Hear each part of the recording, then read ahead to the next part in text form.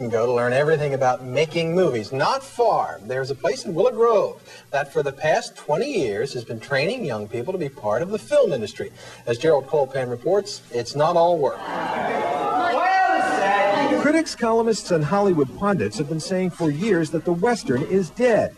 But after a day at Cinekyd in Willow Grove, I wouldn't reserve that space on Boot Hill just yet. Where's your bike? The movie they're making here is called Boots and Saddles, a classic Western of good guys, bad guys, and long-suffering heroines. But unlike its Hollywood cousins, the picture is being produced on a shoestring under the auspices of Cinekyd, a non-profit outfit that teaches kids the ins and outs of editing, video, photo, and drama, and no hands off the equipment.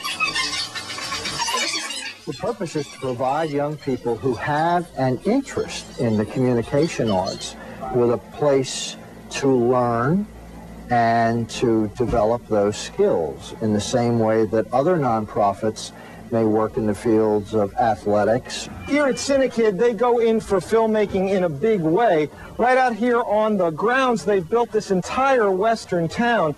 And Boots and Saddles isn't something they're going to throw together in a week with post-production and scoring and editing.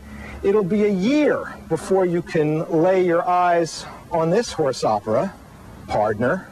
It's awesome. It's really cool. It's the only place I've ever even heard of in the country or the world or whatever you want to say that it does this kind of thing with kids, and the kids can use this kind of equipment. I love to play make-believe. I've done it ever since I was little. I'd love to become an actress.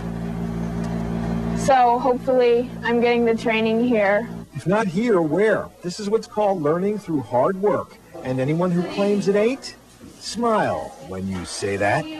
In Willow Grove, Gerald Colpan, the 10 o'clock news. Cute.